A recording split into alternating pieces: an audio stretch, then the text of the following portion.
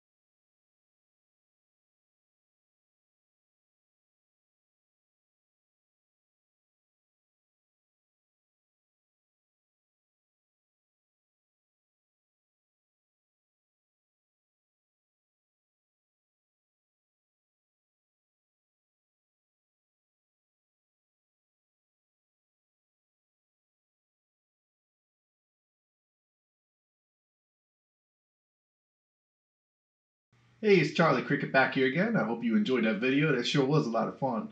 Go ahead and if you liked it, make sure you hit that like button up there in the corner. And if you really like it and you want to subscribe to the channel, just hit that subscribe button up there too. You'll get notifications when new videos are coming out. And there's also the Fun with Flies website. A lot of the videos are on there. We're adding new stuff to there every day. So I want to thank you for watching and you have a good day. Goodbye.